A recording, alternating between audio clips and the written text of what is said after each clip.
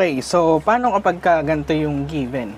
Find the equation of parabola given vertex is 4, negative 1 and a point 2, 3.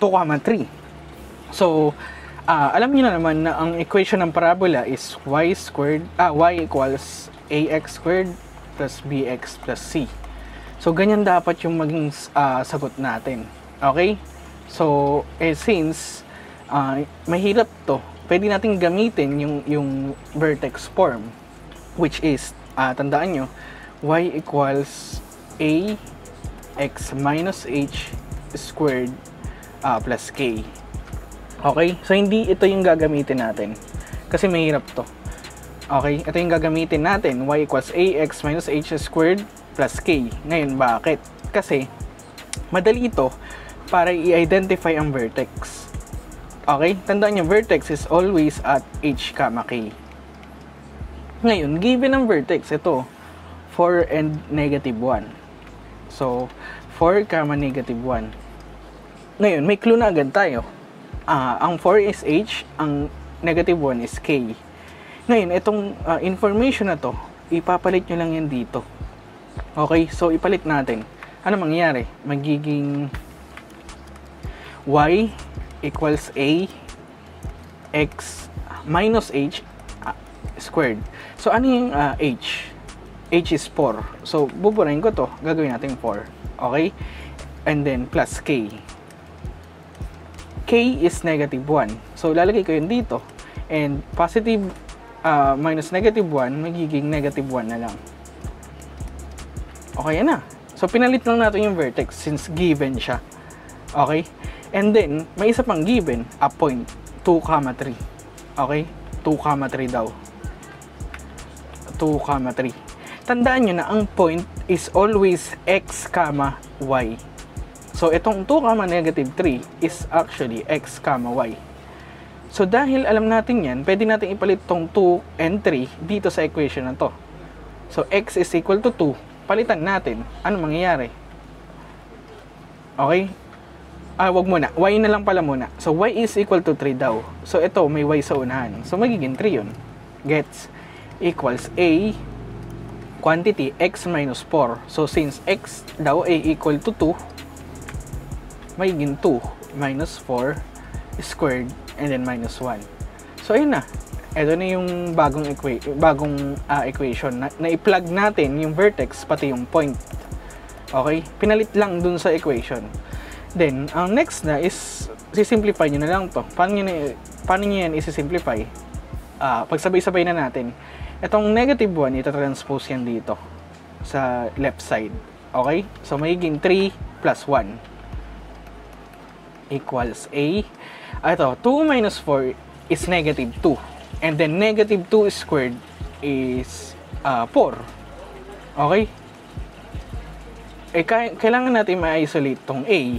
So, kailangan mawala ni 4. Para mawala si 4, i-divide yung both side. So, cancel to. And then, 3 plus 1 is 4. Then, divide 4, edi 1. Which means, our a is equal to 1.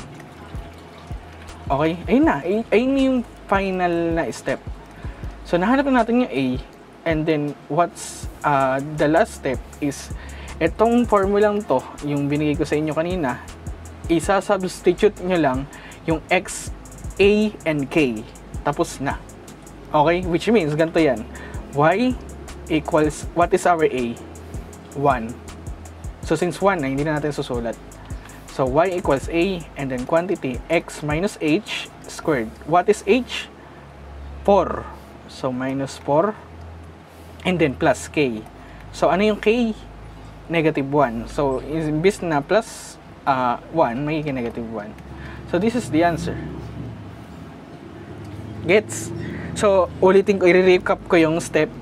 Yung vertex na h, k at yung point na x, y, pinalit dito sa equation na to. Okay? Kaya pinalit para mahanap yung value ni a, which is 1 nga. Ngayon, pag nahanap na yung value ni a, ipapalit mo dun sa original equation yung a, h, and k. Hindi na yung x and y, wala na yan. So, ito na yung final answer. Gets? So, para mas maintindihan, isa pang example.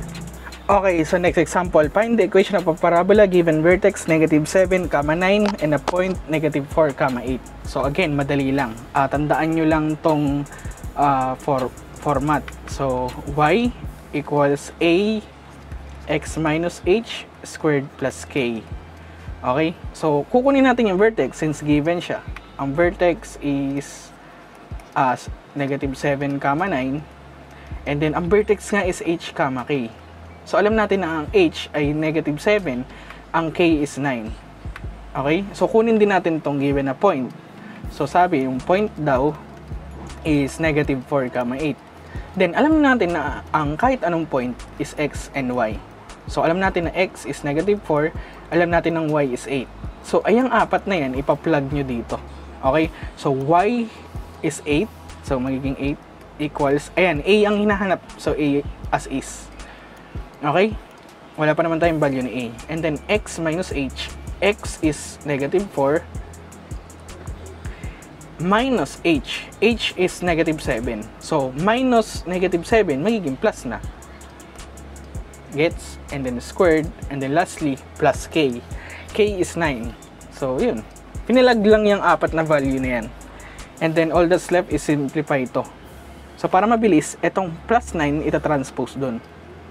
Okay? So, magiging 8 minus 9. Gets?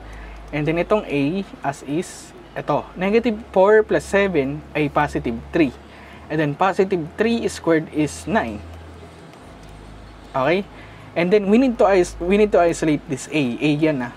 So, kailangan mawala nitong 9. So, para mawala, divide both sides. Okay. So, last na.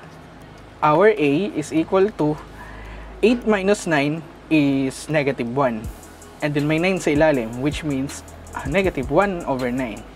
So, alam na natin yung value ni a. A is equal to negative 1 over 9. Okay? Now, all that's left, buburin ko na to, is isa-substitute ang value ni a, ni h, at ni k dito sa original equation na to. Okay?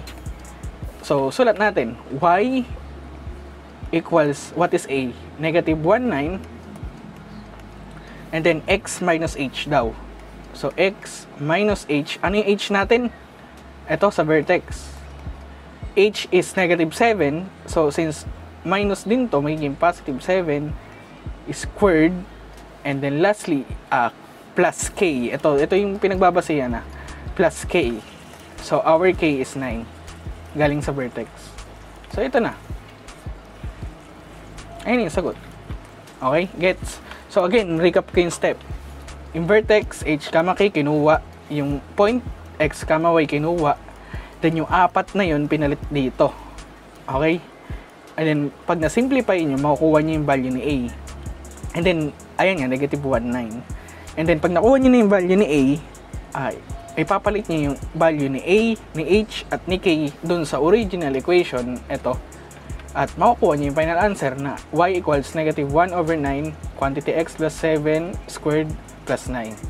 So, ganun lang ang gagawin if given ang vertex and a point. So, yun lang. Salamat.